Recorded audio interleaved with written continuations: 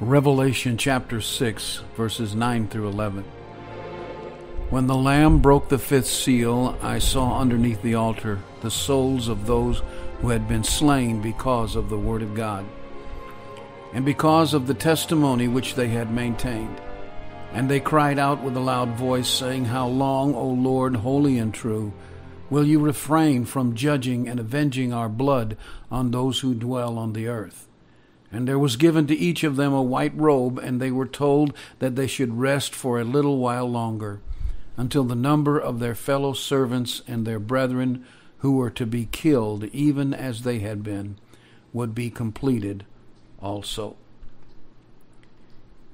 In our last podcast on spiritual warfare, we were looking at the upper level, the level between God and Satan, the battle that's fought daily. Although it's not seen with the human eye, it is certainly felt. We talked about the history of Satan's attack on the children of God. How that as soon as he learned in Genesis 2 about the first prophecy of God, that it would be a human being who would crush his head, that he went after the seed, as is pictured in Revelation 12, where the seven-headed dragon is waiting for the holy woman to give birth, to devour her seed. And we see a river of blood from Genesis all the way up till the cross of Christ, as Satan tries to destroy the seed, but he's unsuccessful. And when God finally allows him to attack Jesus, what happens is something beyond anyone's comprehension. And that is that the Lord Jesus Christ's death would be placed and implemented for all of the sins of all mankind. As in 1 Corinthians chapter 2, verses 6 through 12 says, that if the rulers of this world, if Satan would have only known what he was doing when he finally was allowed to get to the true seed, Jesus, he wouldn't have done it. Eye hath not seen, nor ear heard, neither has entered in the heart of man the things that God has prepared for him. And that's talking about the cross. Well, once the cross took place, then Satan's agenda shifted. You see, now in the spiritual warfare, we're at the second level. It's the level between Christ's church and the world system that is ruled by our enemy, who is Satan. The church would always be under attack.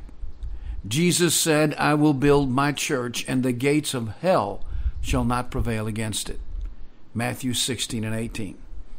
And as Satan realizes that he cannot destroy the seed, he decides to try to destroy the church. And God allowed it.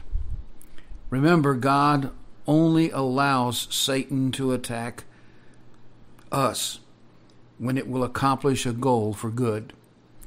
Because we see in Acts chapter 8 and verse 1, and at that time there was a great persecution against the church, which was at Jerusalem. And they were all scattered abroad throughout the regions of Judea and Samaria, except the apostles.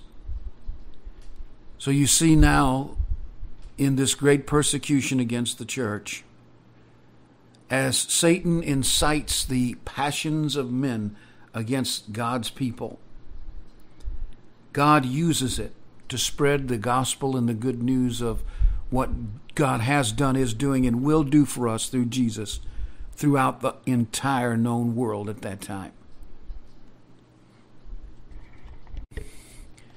And in our scripture that we began with, we see that yes, in war, in any battle, there are those who die.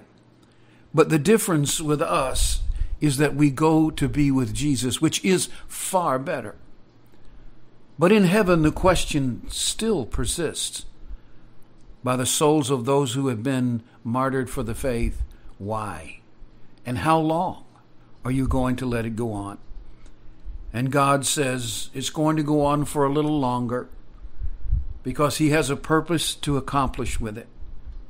And so they're given white robes and they're told to wait as the persecution continues on earth.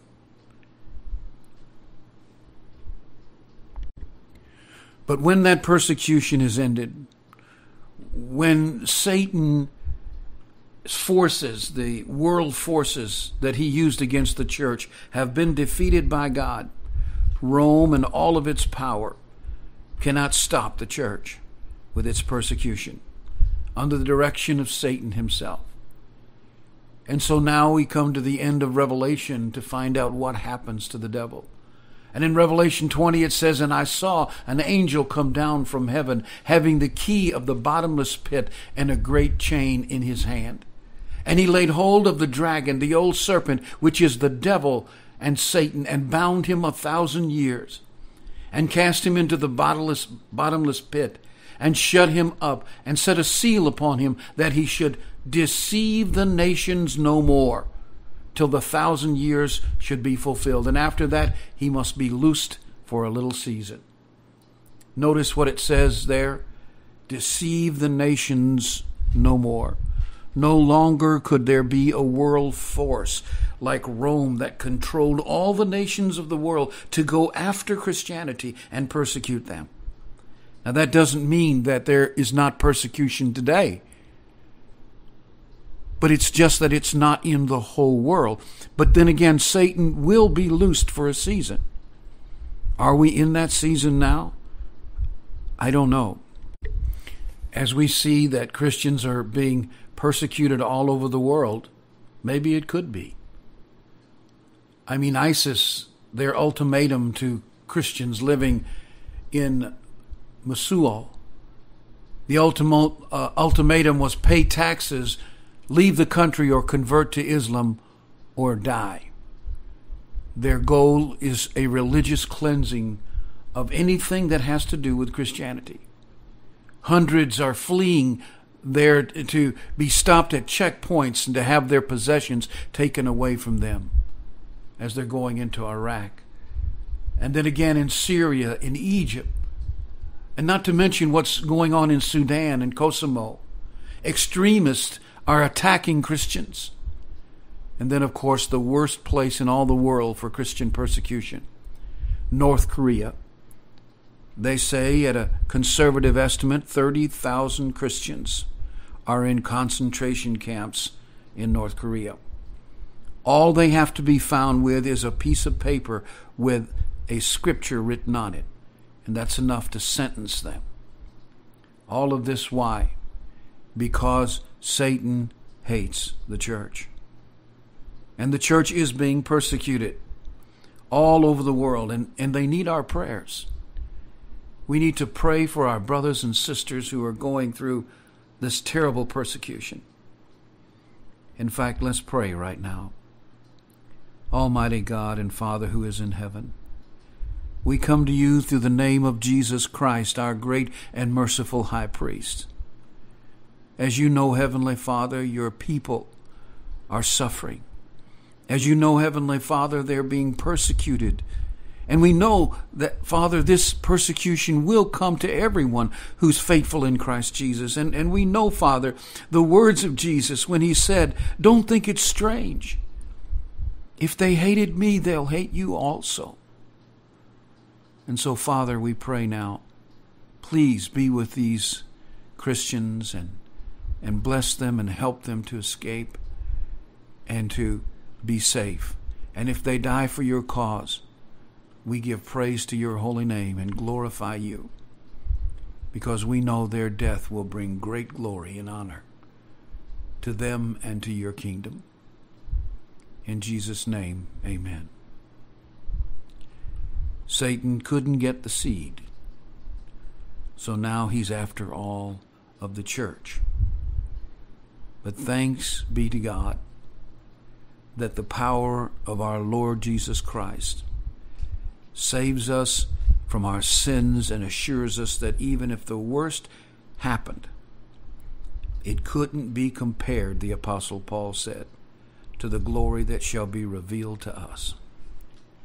If this podcast has been of interest to you and you want to hear more, go to johndkimbrough.com. Thank you.